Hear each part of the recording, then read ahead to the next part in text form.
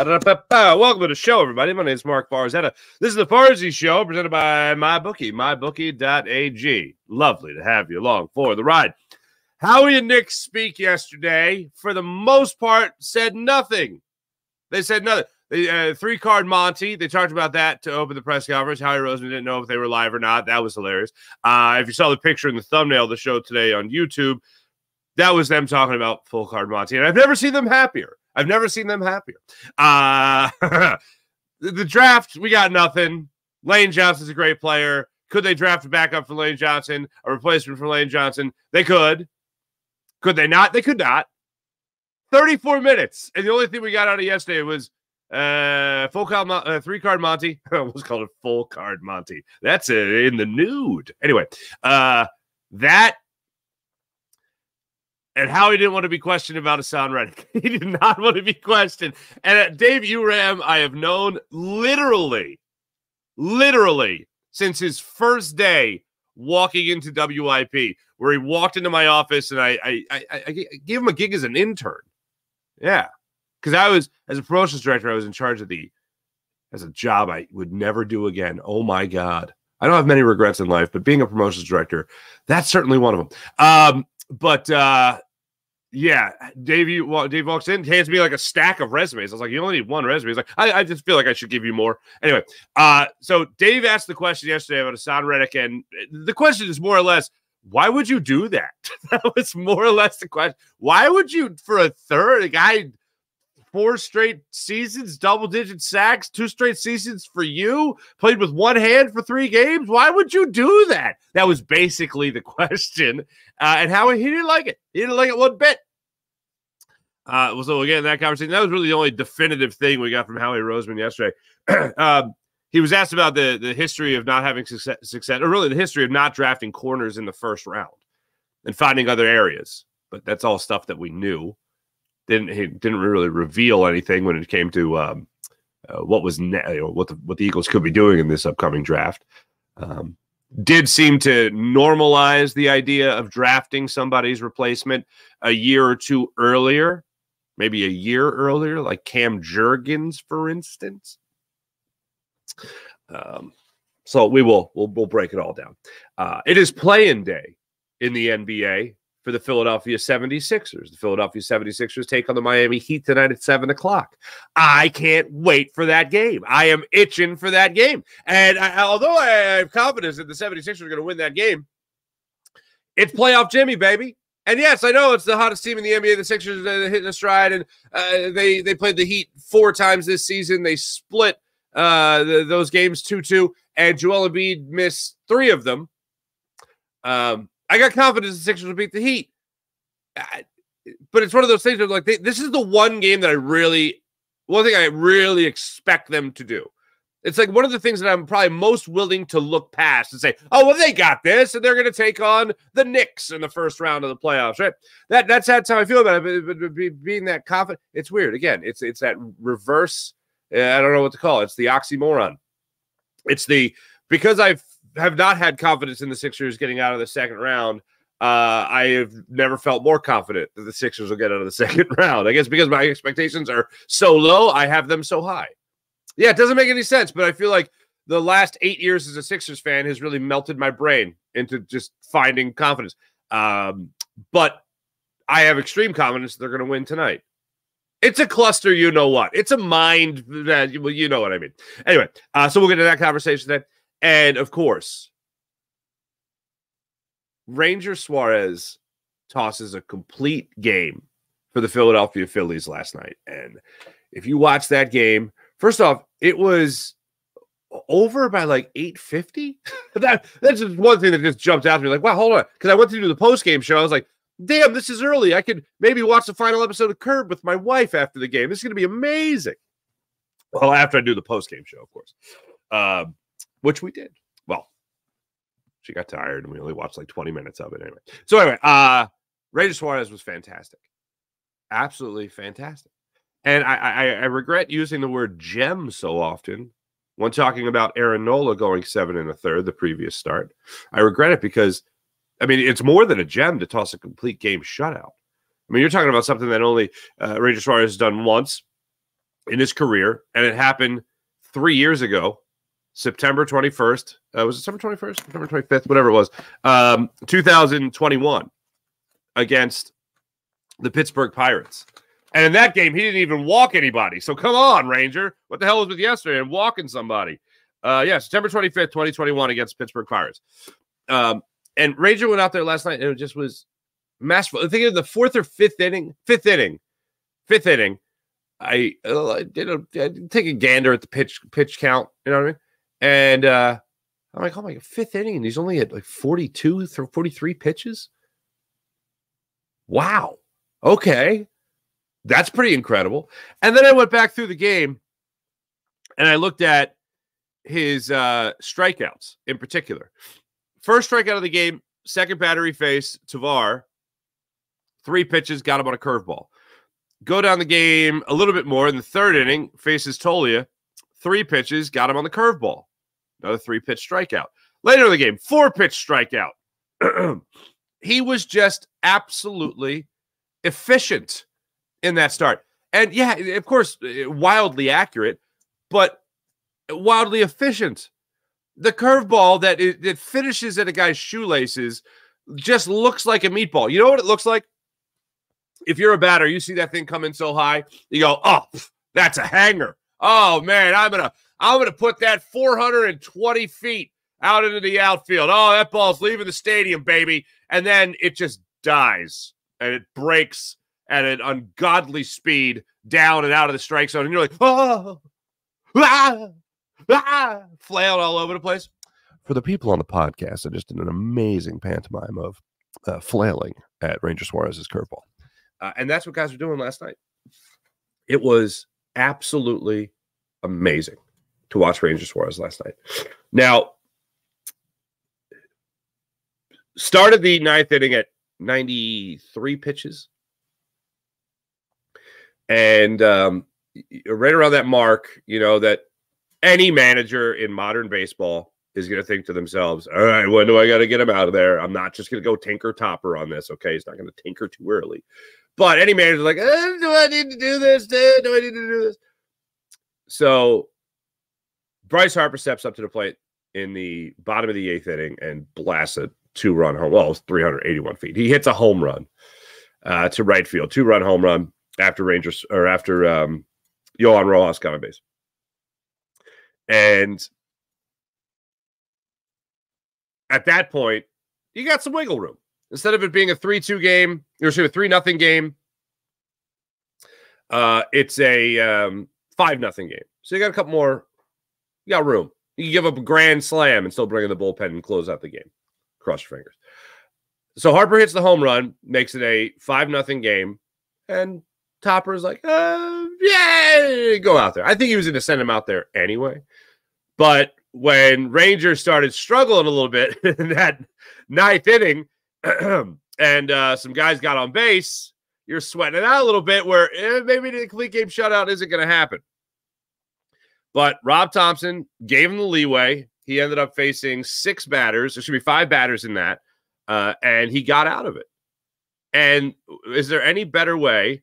Well, first off, you let off with a single with Charlie Blackmon on a 4-pitch at bat. Then he got Tovar to strike out on a 6-pitch at bat. So already you're at about 102. And then another 4-pitch at bat ends in a single to McMahon. So now you got 2 runners on. Then he strikes out Diaz, 7 pitches in that at bat. And then there's no better way to end it. A 2-pitch at bat to Jones that ended with Ranger Suarez fielding the baseball and recording the out. And then everyone gets excited on a complete game shutout. And that's exactly what you got from Ranger Suarez yesterday. And I give credit to Rob Thompson for not pulling Ranger Suarez after he gave up that second single to McMahon. And if Harper doesn't hit that home run, maybe he pulls him after the leadoff single by Charlie Blackmon. Maybe that's where he pulls him. Certainly pulls him after the single to McMahon. But Topper said, you know what? Go ahead out there and do your thing, son. And you know what Ranger Suarez did? He went out there and he did his thing. And he finished it off. And he used 112 pitches in total throughout the night to record his second career complete game shutout. 7 hits surrendered, one excuse me, one walk, and struck out 8 in the game. Curveball was beautiful. Fastball was dead on accurate. He used his cutter yesterday at the knees, just cutting guys off the knees with that cutter. Used that a couple of different times, but his main put away pitch was the curveball. And it was just a thing of beauty yesterday. Very much in control, very efficient. And Ranger Suarez is being every bit of Ranger Suarez that we hoped he could be. And the Phillies' starting rotation is one of the best in baseball ERA-wise. That's pretty spectacular. You got Christopher Sanchez on the hill tonight. So hopefully he keeps that going. Even in his last start, he struggled a little bit. Struggled in particular in the field, but it looks like he could be crossing his fingers for a little bit of a bounce back start for the Phillies. Not terrible his last outing. Again, his more problems for him were done by him in the field. So hopefully he'll just recover from that today. 6:05 start time, by the way. Let's not forget that. Other than Ranger and the way he pitched, the way he fielded was great. And then the help he got in the field was also great. You had Alec Boehm at third base making some plays for him. And Brandon Marsh, his throw from left field on Montero ended up being in SportsCenter's top 10. It was the number 3 play. If you didn't see this play by Brandon Marsh, you got to find this play and look it up. I wish it could play for you, but MLB would shut me down if I did. In the 7th inning of yesterday's game, there's 2 outs in the inning. Rockies are desperate to get anything going. And what ended up happening was Montero laces one to left field off the wall. The communication must have been off the charts yesterday. They must have been screaming to Brandon Marsh, 2. He fields it, bare hands it off the wall, turns, fires to Bryson Stott at second base. Bryson Stott doesn't even have to move his mitt. If you're having a catch as a kid, it's like, all right, don't make me move my mitt, right? And you're throwing the ball. Don't make me move my mitt. Good throw, Bryson Stott, second base, down in the position to catch the ball. Doesn't even have to move his mitt. Right out of the air. Tags Montero. Montero looks up like, what happened? I love when the runner is just so shocked that he's just, how did that happen? An act of God happened, son. Sit your ass on the bench. You're out. And Brandon Marsh threw a laser, a frozen rope, as Charlie Manuel used to say, a hose report. You know what I mean? And he threw a hose, absolute hose, a frozen rope to get Montero. You have to see it. If you haven't seen it, you have to see it. He was fantastic. Brandon Marsh in left. Yohan Rojas ran on a couple in center field. Bryce Harper had a great leaping catch in the early goings of the game. And then Alec Boehm at left field in third base was great. Was absolutely good. So the defense was there to back him up. And then how about this? There's this funny thing that happened. You have a 1-2-3 first inning, which he did, Ranger Suarez. And then in the bottom of the first inning, run support. What? Yeah. Run support. Where your team scores for you so you don't feel like you have to do everything right. Either way, he did everything right. JT Realmuto stepped up to the plate in the bottom of that first inning. Trey Turner reached on an error. Bryce Harper struck out, 2 outs in the inning.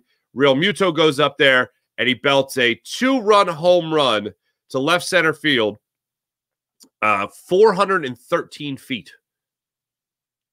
Hanging curveball, hanging knuckle curve from Gomber, just hung up there, and just, JT Realmuto, the Sicilian that he is, saw that hanging meatball and went, hey, manja. And then, boom, ball was gone. 2-0. Beautiful. Then you go into the 6th inning. Bryce Harper got his first of what would be 3 RBIs on the night. Beautiful to see that. Trey Turner got a single, a double. Trey Turner's just been great.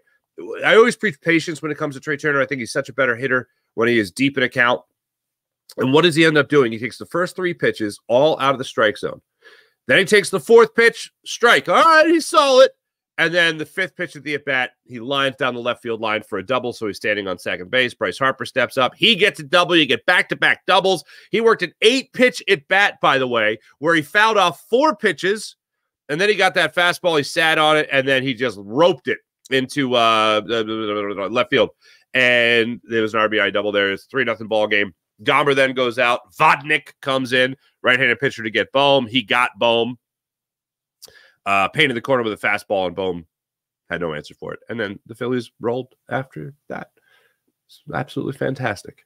Phillies are 2 games over 500 for the first time this season, and they have won yet another series. You have to go back to the Cardinals, no, Reds. Excuse me, Red. I got my red team messed up there. The Reds series, to go back to the last time the Phillies lost the series. So there's that. That's a good vibe. That's a good vibe.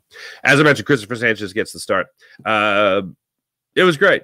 It was absolutely great. It was a fun game to watch. That game moved along, and I never did actually check the official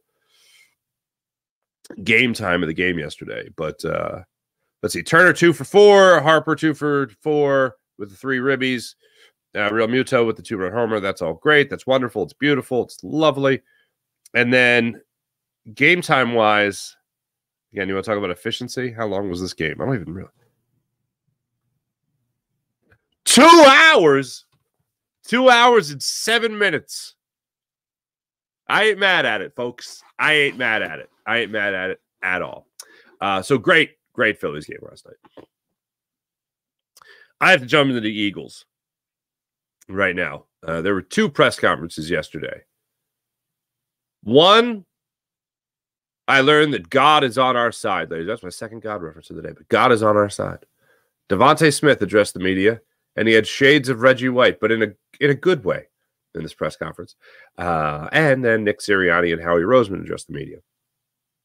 They talked about all the offseason moves. They talked about keeping the core together.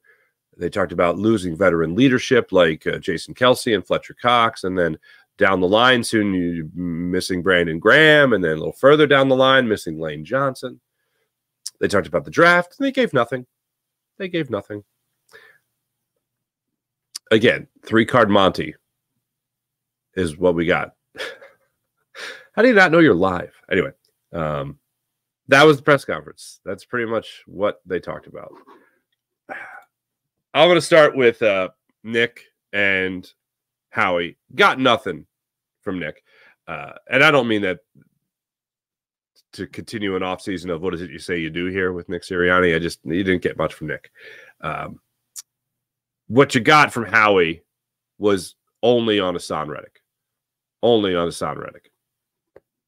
So here's Howie when he was asked the initial question about the deal in general and how that deal came to be. And are you going to miss a guy like Hassan Reddick being around the Philadelphia Eagles? Here's what Howie Roseman had to say. Great player. You know, Hassan had a great 2 years in Philadelphia, obviously. You know, Camden kid, played at Temple. Couldn't have been more excited to sign him. So it's bittersweet to lose a player and a person like that. You know, as the offseason went along and we added Bryce, who we're incredibly excited about, brought back Josh, drafted Nolan Smith in the first round. BG came back. We have some young guys at that position who we're excited to develop. You know, and through the conversations with the Jets, we felt like it was a win-win situation, but always hard to get rid of players and people like Hassan. Yeah, I'm sure it is. Loves Hassan. Everyone loves Hassan. Hassan's great. I still theorize, and Sills has asked me about this a number of times, but I agree with him that this doesn't seem like a Howie Roseman move. I know you have. Have we gotten the announcement yet that Hassan Reddick has signed an extension with the New York Jets? No, we have not. We've got the announcement that the Jets have changed their uniform a little bit, so we've gotten that. But we haven't gotten any contract extension with Hassan Reddick. So right now, Hassan Reddick is going to play for the Jets under the same amount of money that he could play for the Eagles, and the Eagles still have cap space. So it's not like the Eagles couldn't afford it for one more year. So the only thing that makes sense is either Vic Fangio just said, I can't. I'm not going to be able to use this guy. He doesn't want to drop back in coverage. I'm going to be dropping him back in coverage. Let's make a move here. The only thing that goes against that is that Howie Roseman, and why I don't think it's the most why I don't think it was Howie's call more than anything, was that it would make sense just to keep him. What do you mean you're not going to drop him back in coverage, or you're going to drop him back in coverage too much? Well, then use him for what he does great, which is to get after the quarterback. Maybe coach to what you have a little bit there, Vic Fangio. Maybe instead of square peg, round holing everything, maybe you're like, oh, I have this guy on my team, and he's really good at getting after. Maybe I'll have him get after the quarterback. Maybe I don't know, with at least one guy be aggressive. Or, you know what, if I'm not going to blitz a lot, but when I do blitz, I want one guy to be able to win a one-on-one battle. That's going to be Hassan Reddick. Kind of makes a little bit of sense, doesn't it? Anyway, apparently not. So the thing that makes me think it was Vic Fangio's call more so than it was Howie is the fact that Hassan's not here. I think Howie wanted him here. The only other plausible option is that Hassan Reddick, one of that new deal, was only going to play on the new deal, and Howie was going to say, all right, we're not giving you a new deal, but what we will do is trade you to somebody that might give you that new deal down the line. And then if you end up staying here, we're going to restructure your deal where, yeah, we'll give you a new one, but we're going to kick some guaranteed money to the back of that contract, or we're going to kick some of that annual salary to the back end of that contract. In essence, cutting the $15 million he would have earned in the upcoming season, maybe down to 8, 9. And it's not just, no, man, I want to play for that full money. I want to get that $15 million this year. And then Howie's like, all right, well, I got a buddy named Joe Douglas in New York. I could trade you up there. No matter how you slice it, I just think it's stupid. I don't like it. I don't like it at all, especially since you didn't get the deal done with the Jets, and then the Jets quickly announced afterwards, by the way, new deal for Hassan Reddick, $25 million in guaranteed money, $30 million in guaranteed money, and it's a 2-year deal, 3-year deal, whatever the case might be. No, that still has yet to happen. So that has yet to happen. This won't make any sense to me, and it'll just be doing what I just did, which was grasp at straws to try to make sense of this. So the question got asked yesterday by Dave Uram of KYW News Radio. And Dave basically, I'll let you hear the question and the answer. I even left in the media members trying to jump over each other to try to ask a question next, just so you have the full context of this and how this went down. Here's Howie yesterday on the follow-up question to Hassan Reddick not being here and the conditional pick that comes back to the Eagles for Hassan Reddick. I'm going to go around. I'm trying to be orderly. To follow up on Hassan, you referred to it as bittersweet and a win-win. What do you think the upside is for trading Hassan for the conditional pick a couple of years down the line? Well, the pick's not conditional. We're getting a pick, so I don't really think I understand the question. It's a third round that become a second round pick. Mm-hmm. Right. So what do you think the upside is for trading Hassan with the year left in his deal in his prime for the pick that he's got? Well, I think you're asking a question in a vacuum without all the other factors. So, I mean, if we want to talk about all the factors that go into building the team and the resources that we put into each position, we can do that. But I don't think the question's really fair and accurately describes the transaction. How we look at the position that, well,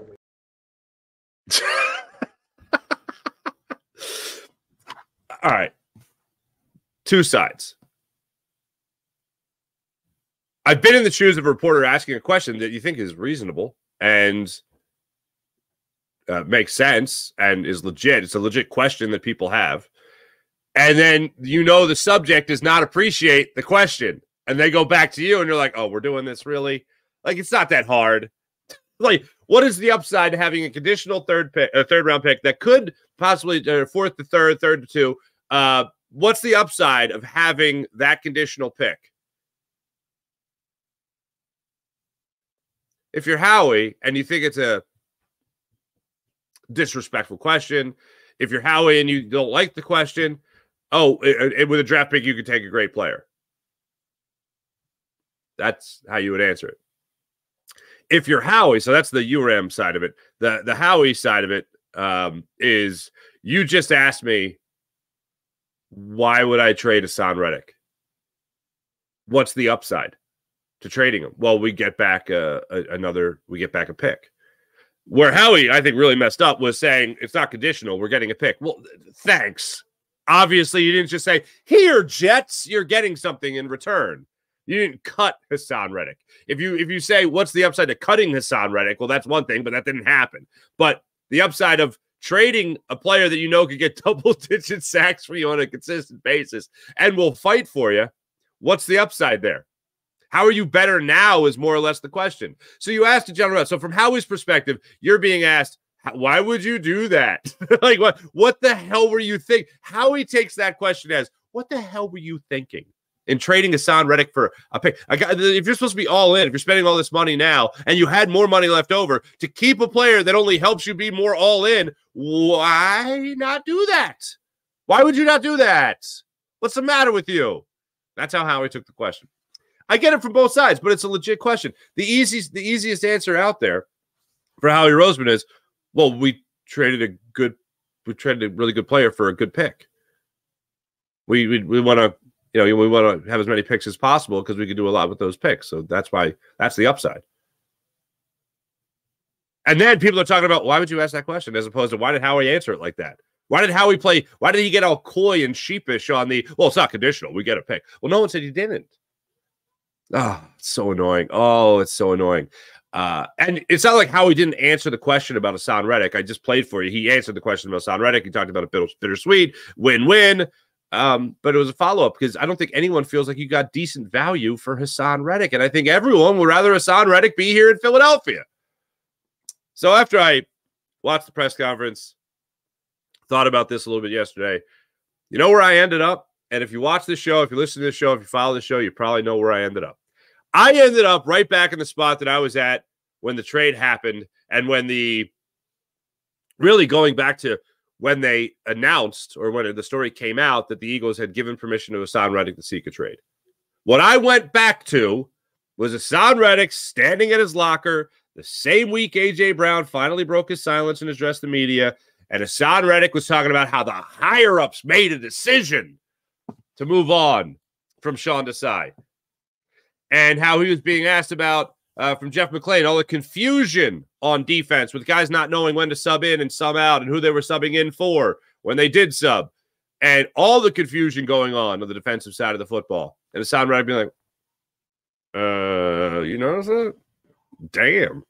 And then finally, the nail in the coffin could have very well been Hassan Reddick being asked about, hey, you were dropped back in coverage 7 times. What was that about? And Hassan Reddick going, yeah, snickering at the idea of a coach who just came in to replace another coach, dropping him back in coverage 7 times in a game. Not ideal. Not ideal. So I go back to some of this being punitive. Hey, yeah, well, we're not going to give you a new deal, so go ahead and seek a trade. And then the deal got done with the Jets, and still no announcement on that new deal. I really don't know how to look at this other than this is partially punitive against Hassan Reddick. I wish him well in New York. Other than that, Howie entertained the idea of when he was asked about weighing replacements, like using a first-round pick, i.e., in this case, an offensive lineman, for essentially a guy that you're going to draft and then not play for a year or two. How do you go into this draft at 22 and weigh the pros and cons of a guy that is going to sit on your bench for a while versus a guy that's going to come in as a first-round pick should and be a starter? And Howie went down the avenue that we kind of already knew, which is they're not afraid to take a guy that's going to be stashed on the bench or not going to be number 1 on the depth chart at his position for a little bit. And the point that he brought up was Cam Jurgens. Cam Jurgens is going to be a guy that sat behind Isaac Sayamalu, sat behind Landon Dickerson, sat behind, of course, Jason Kelce, and then got an opportunity to start at the right guard spot and did that last year and played very well. Not at a Pro Bowl level, played very well. He got to learn from Jason Kelce. And one of the things Howie Roseman said that's very powerful is that they didn't draft Cam Jurgens after Kelce retired and then say, oh, wow, you should have been here for Jason Kelce. You should have watched Jason Kelce. I wish you would have gotten the opportunity to see how Jason Kelce went about his work ethic. Or Jordan Davis, you should have seen how Fletcher Cox went about his business every day. Jalen Carter, you should have seen how Fletcher Cox went about his business every day. No, he didn't do that. Doesn't have to do that because they saw them. Jordan Davis, Jalen Carter, they saw Fletcher Cox.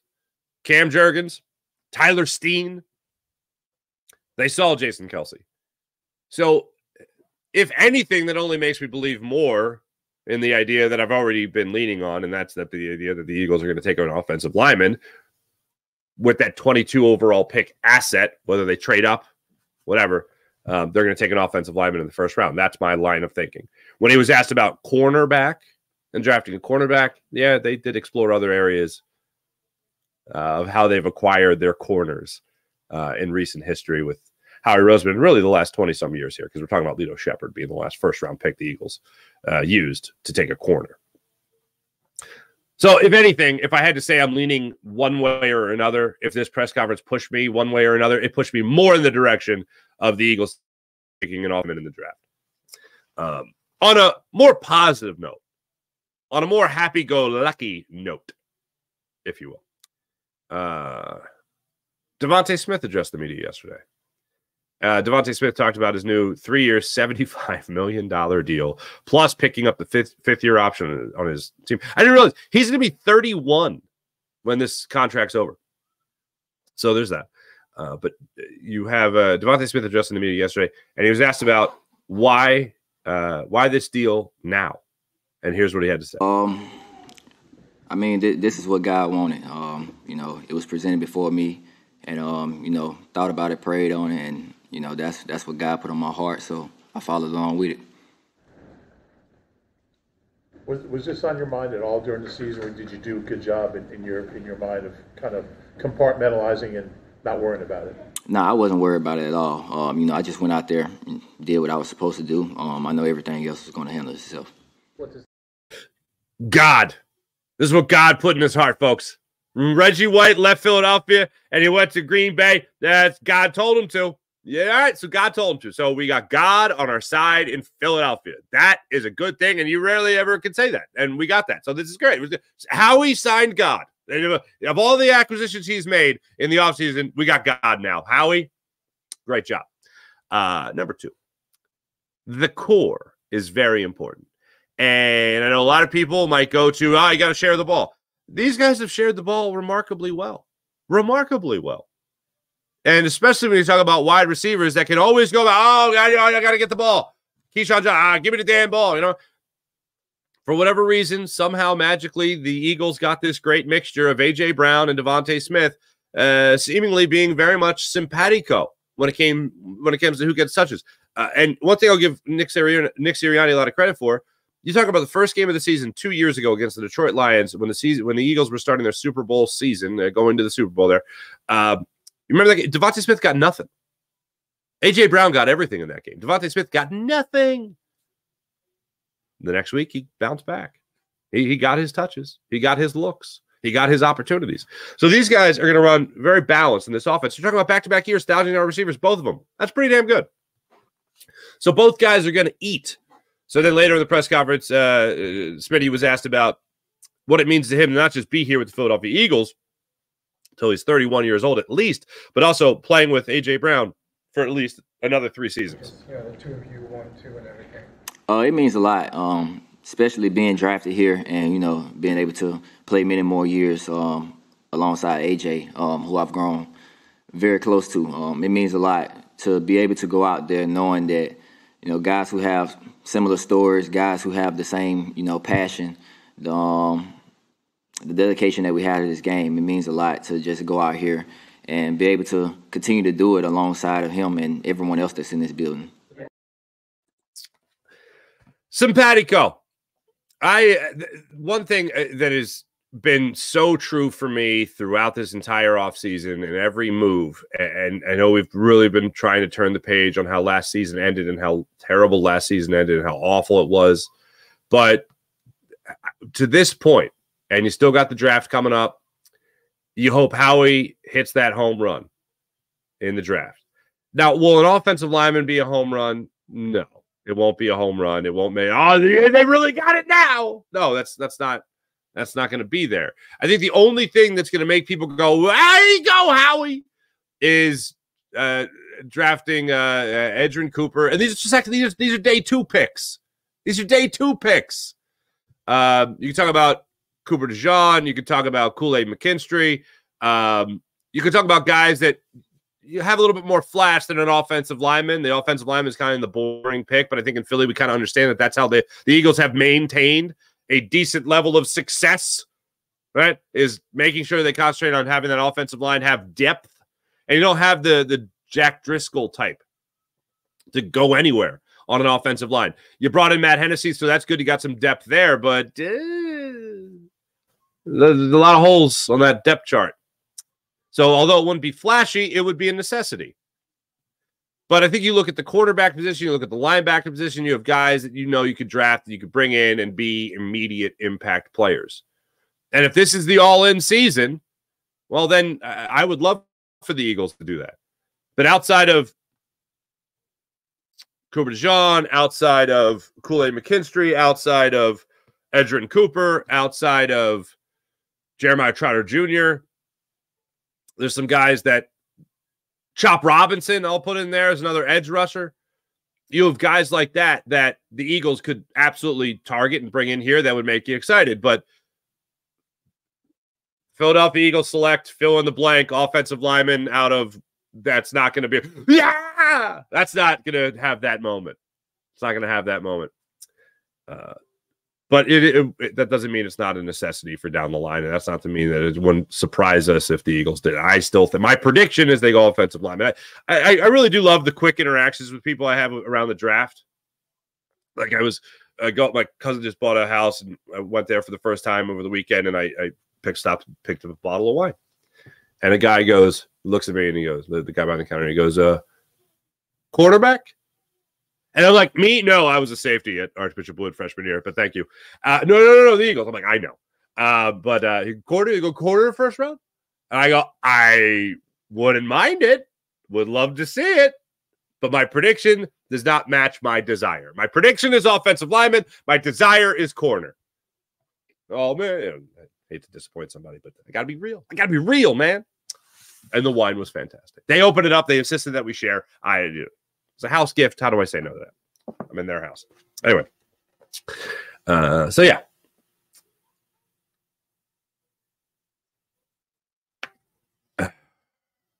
With a good pick in the NFL draft, this season will be in the only go and retire to be in the dark recesses of my mind whenever the Eagles have a late season collapse, and I'll be thinking about it. Even if the Eagles have a good season, I'll be thinking, I'll just don't have that collapse as you had, oh, God, at the end of 2023. Oh, please don't. That's where we'll be. That's where we'll be. Yeah. Hey, the 76ers have a game tonight, folks. It's a game against the Miami Heat. And it's a game that I am cautiously optimistic about. I put it like this. I just have such a great feeling that the Sixers could beat the Knicks in the first round of the NBA playoffs. And then, unfortunately, go and face the Celtics. Womp, womp. That I'm, in a way, looking past this game against the Heat. I really want this game to be controlled by the Sixers from start to finish, because any run by the Heat it's gonna get to me.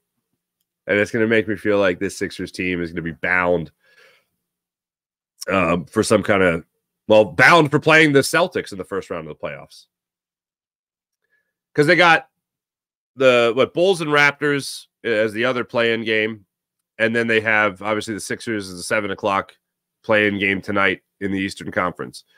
Whatever helps you not play the Celtics in the first round, I think is what everyone's on the same page. Everyone's on the same page with. Hawks, excuse me. I think I said Bulls. Hawks. Anyway, that's what you're looking at.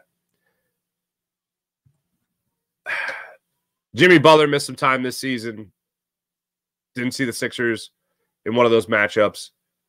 I don't see this Sixers team, and Scary Terry not playing is a wonderful thing, because I still have flashbacks to that series where Ben Simmons scored 1 point in one of those games against the Celtics, and Scary Terry, that's where he became Scary Terry, just knocking down threes. And you're like, who the hell's Terry Rozier? What the hell? Where'd this guy come from? I'm supposed to be scared of Jason Tatum, Jaylen Brown.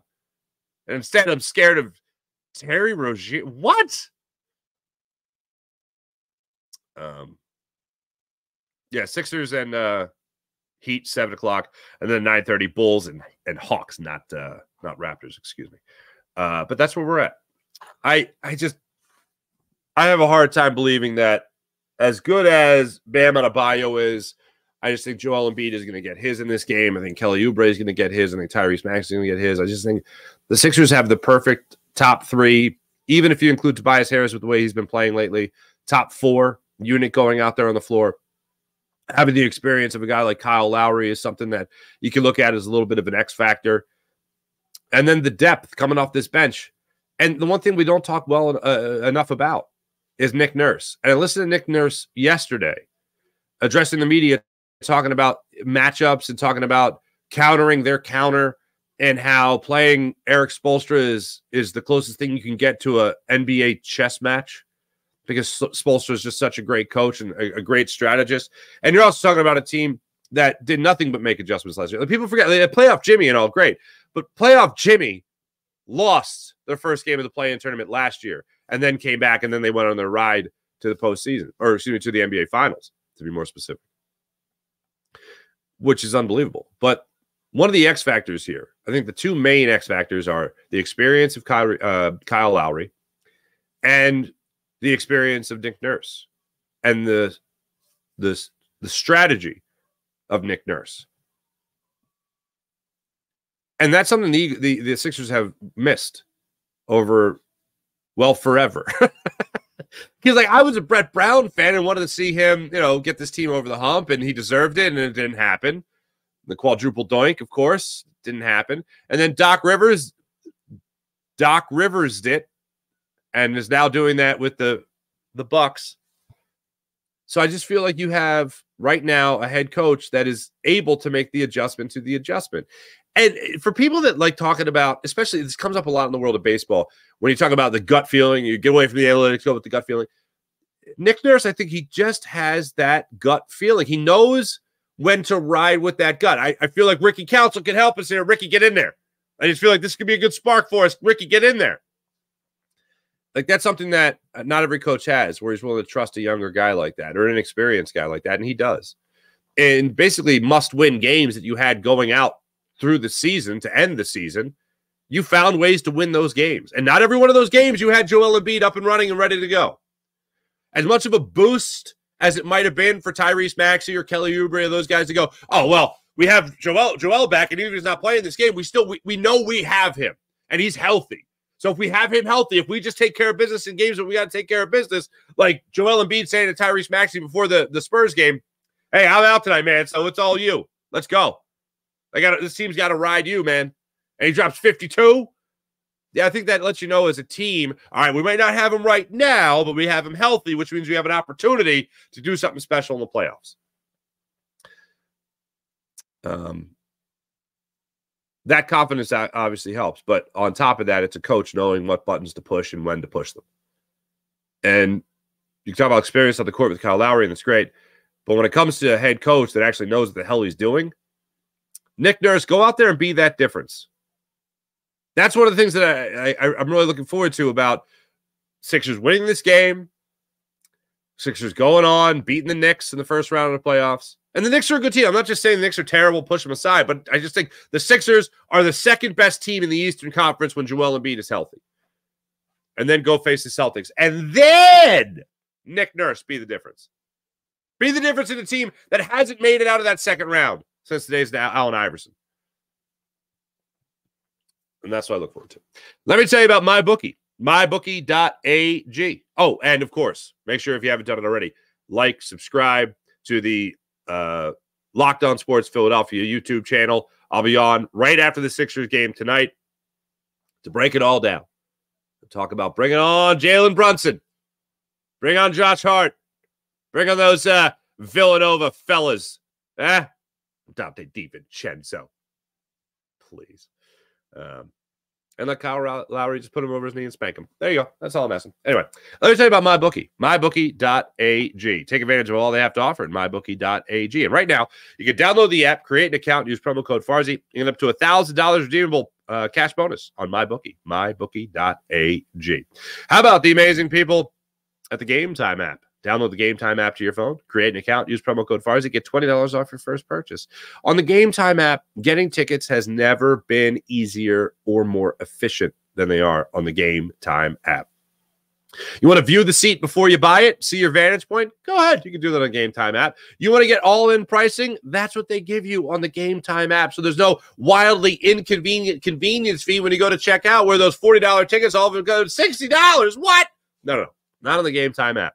Game Time app is fantastic. And how about this? The Game Time guarantee. Let's not forget this. If you find tickets in the same section or row for less money on another site or app, Game Time will credit you at 110% of the difference. How about that? That's the Game Time app, ladies and gentlemen. That's the Game Time guarantee. Download the Game Time app, create an account, use promo code FARZI, get $20 off your first purchase. How about PHL Sports Station? Philadelphia Sports Station, enhancing your Philadelphia sports fan experience across all social media and blogs. That's PHLSportsStation.com.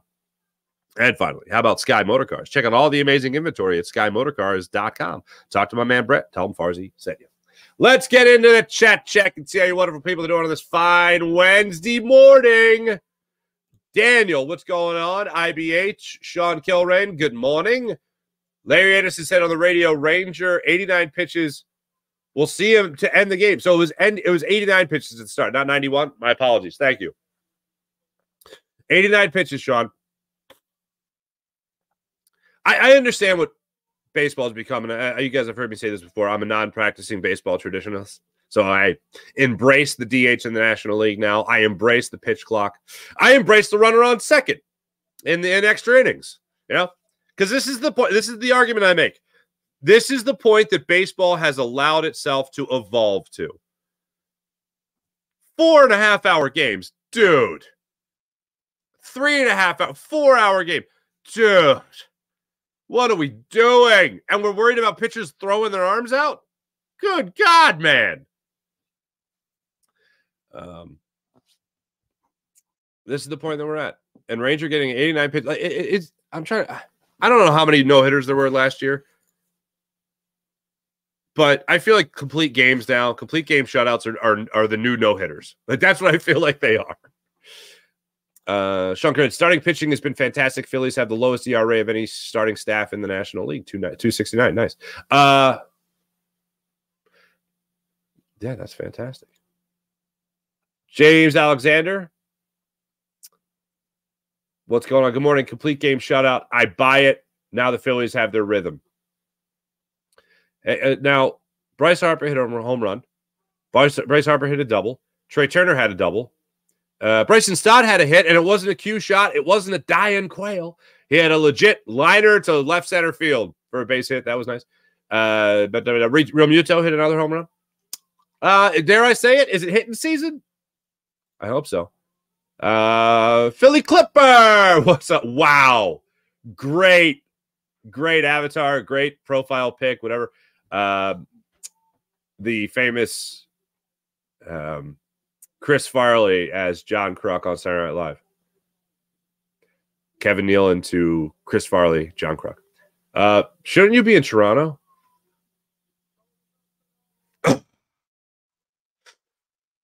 Damn it. I knew I was forgetting something. Great bit. Gotta love it. The game was ice cold Ranger. Look good with his pitches. So I was thinking about this, and I promised I'll never do a nickname show. I'll never do it, but I'm just going to say this with the way Ranger Suarez was pitching and the way he was fielding. And really, it's the way he always fields. But, like, forget about Ranger Suarez. More like Ranger Suave. Yeah. I'll show myself out. Okay. Buddy Christ. I knew danger. Buddy Christ. Why? Thank you for telling Devontae Smith to stay here in Philadelphia. Thank you, Buddy Christ. I knew Ranger was special when he was asked to close out the NLCS and didn't think twice. He's been my guy ever since. It's a great point. Ranger, you take the ball? Yeah, I'll take the ball. Whatever. Yeah, I talk about that whatever mentality. Bryce Harper has that whatever mentality. You want to go play first base? Yeah, whatever. JT Realmuto has that whatever mentality. You want to go play first base too? Yeah, whatever. You've never played before? Yeah, whatever. Brandon Marsh has that type of a mindset as well. Yeah, whatever. Still not super confident in your 10-9-8 76ers, but I am being positive as your good buddy from 2024 years ago. Okay. When you say, Buddy Christ, when you say confident, do you mean You're not confident that they'll beat the Heat, confident that they'll beat the Knicks. I'm not confident they're making it to the NBA Finals. Like, I still, if you're asking me what happened, how does it end? They get bounced out of the second round of the playoffs against the Celtics. Like, that's what happens. They got to prove to me they could do more than that. It's still amazing to me. And this future conversation that I hope I get to have one day, buddy Christ, I hope you grant me this one day. I want my grandkids to ask me about the process one day. I want my grandkids to come up to me and say, hey, Pops. That's what my kids call my dad, Pops, hey, Pops. And I'll be like, yes, children. And then they'll be like, tell me about the process. And I'll be like, oh, the process. What a time. As a Pops, I'm Ian McClellan. Anyway, I'd be like, oh, Jimmy Butler killed it. And they lose to the Celtics, But one story I'll tell is how the Sixers, the year before the process started, got bounced out of the second round of the playoffs with Andre Iguodala and Drew Holiday. After defying all odds and unfortunate injuries being bestowed upon the Chicago Bulls, the Sixers beat the Bulls in the first round of those playoffs. Then they went on to get bounced out in the second round in Game 7 of the Eastern Conference semifinals. And the Sixers, throughout the process, never made it past that point. And in that, they had been bounced out by the Celtics in the playoffs in general 4 times now, 3 times in the second round. So not a lot changed after dedicating 3 full years to being terrible. Now eat your spaghetti. That's what I'll say. All right. You're welcome for sparing you the Pops voice.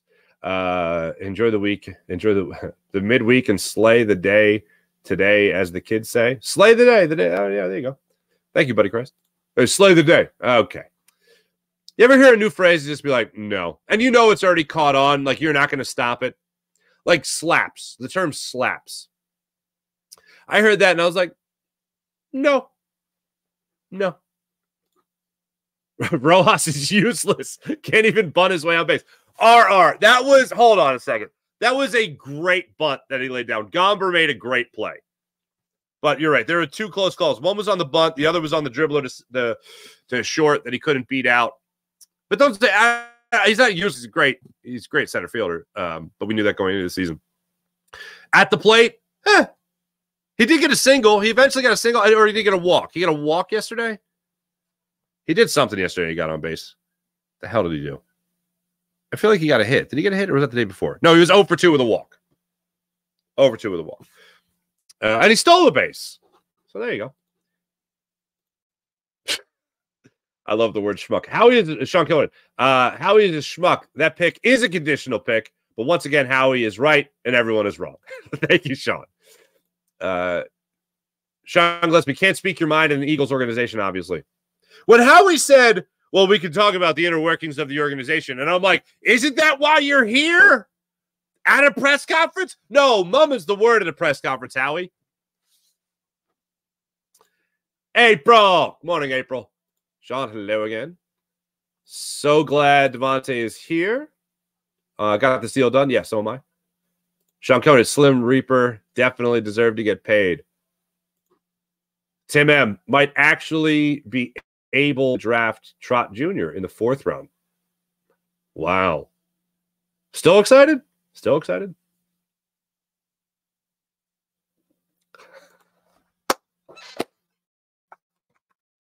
Sean Kilrain, great Jason Sehorn reference. Not enough Jason Sehorn references in the world. Who are you taking at 22 if they stay and not trade up? For me, it's Cooper DeJean, the new Jason Sehorn. Who am I taking?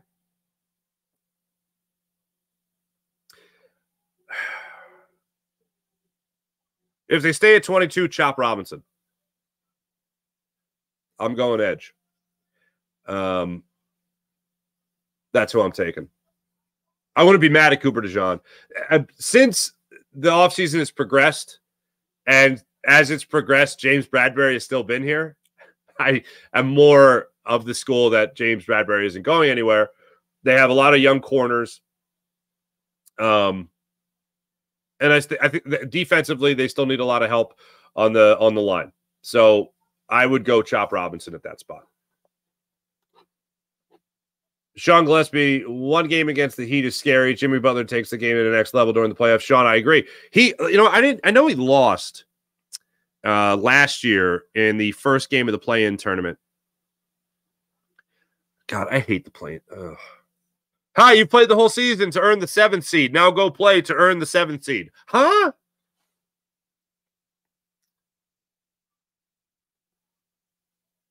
Like, I think there should be special circumstances to why they have to play that game. Like baseball, if you were tied at the end of the year. If they want to make it interesting, if they're within 2 games, then they play. Stupid. I know they lost that first game last year in the play-in tournament. Yeah, they lost to the Hawks. And then 3 days later, they beat the Bulls. What did Jimmy do in that game? Oh, wow. Lowry went off in that game. Lowry had 33 points in that game. This is the first play-in tournament game last year. Trae Young had 25 points for the Hawks. Jimmy had 21. 0 for 1 from 3, 9 of 11 from the foul line. 21 points, 9 assists. Hero dropped 26. Lowry came off the bench and hit 6 of 9 from beyond the arc. Holy Stromboli. Yeah, it looks like the Hawks pretty much controlled that game. Damn, son. So where was playoff Jimmy in the first round of the play-in tournament last year, huh? Oh, he's scoring 21 points with 9 assists. But still, they lost. Jim Dorsey, what's up, man? Game 6 versus Boston. Harris, Melton, Harden only had 15 total points. That season, they averaged 47. Gross. Thank you, Jim.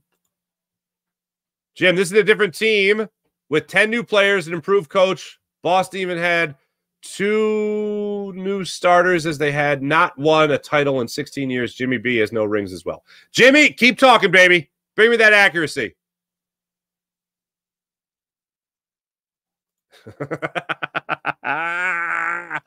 April, you know me too well. Any Fred Sanford reference? Oh,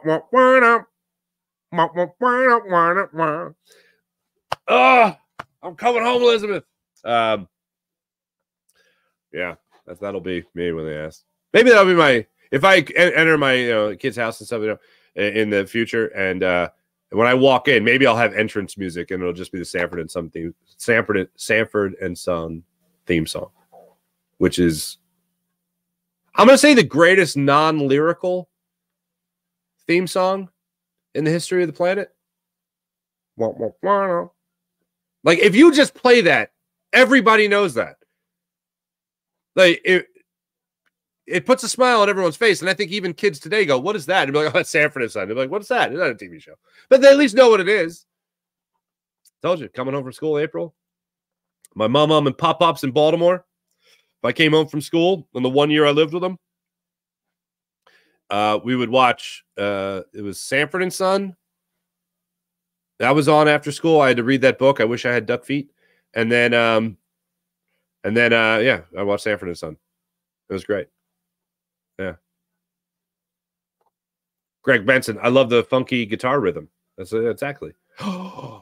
Ooh, Knight Rider's pretty good, but I still go. What was that?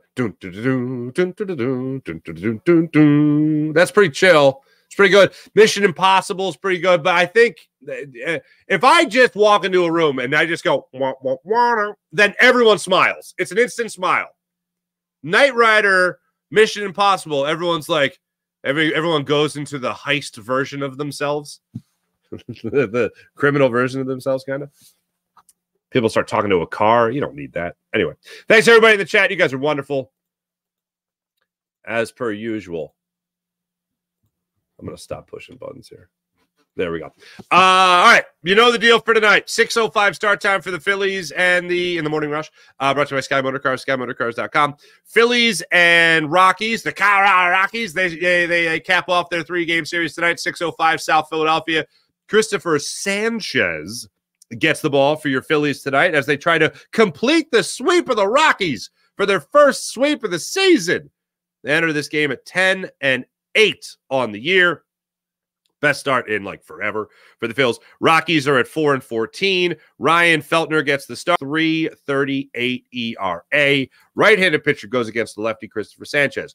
Sixers and Miami Heat tonight, 7 o'clock. Once again, final announcement. I will be on the Locked On Sports Philadelphia YouTube channel right after the game to break it all down for you, so don't miss that. Like, subscribe to the Locked On Sports Philadelphia YouTube channel. Also, like, subscribe to the Jacob Media YouTube channel, where you guys can catch me every morning. And, of course, the Farzy Show YouTube channel as well. And guess what, guys? If you like me, if you love me, bonus me today. I'm going to be on with John McMullen. Coming up on Birds 365, hanging out with them for the full 2 hours today, having ourselves a grand old time. Thanks for watching. Thanks for listening. My name is Mark Farzad. I'll be back with you guys tonight on the Locked On Sports Philadelphia YouTube channel, breaking it all down for the Sixers, playing game against the Heat. And then, of course, we'll be back with you guys tomorrow morning as well to break it down even further. Make sure you like, subscribe to all that type jazz, ladies and gentlemen. Back with you guys tonight and tomorrow morning and in 40 minutes with John McMullen on Jacob Media. See you guys over there.